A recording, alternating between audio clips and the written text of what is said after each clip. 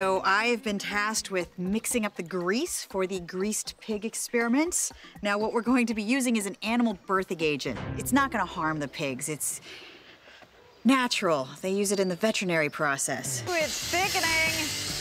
40-pound squealer for Grant. You know, so far it's not really looking very good for this myth. A much bigger pig for Tori. Something to give him a real challenge. I didn't have to touch the disgusting little critters.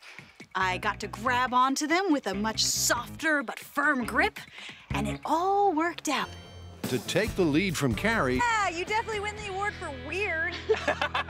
Dude, that was awesome. I could see it almost working.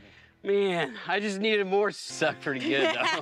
Well, I guess that means that Kari is the winner. Woo! Congratulations. And so ends the Swine Olympics.